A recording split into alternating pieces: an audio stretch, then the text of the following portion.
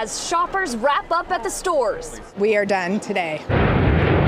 Passengers hop off planes, some seeing new family members for the very first time. Oh, so good. We've done FaceTime and pictures, but now it's good to see him in real life.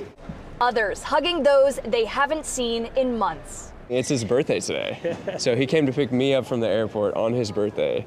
Christmas is just 5 days away, and many are getting ready to celebrate. This whole week I've been wearing different shirts. I bought quite a few of them, and so I've been wearing them to work and wear them everywhere that I go. Just kind of a little, cheer.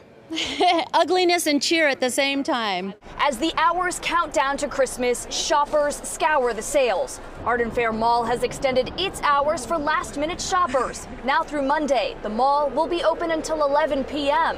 And for those of you really pushing the limit, you can buy gifts until 6 p.m. Christmas Eve. We're really blessed to have this Christmas together with family.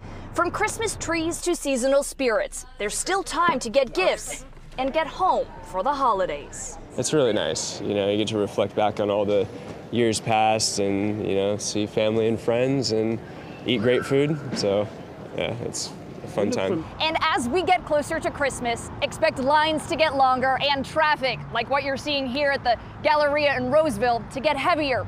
It's all part of the last-minute rush to get everything done in time for the holiday. In Roseville, Emily Maha, KCRA 3 News.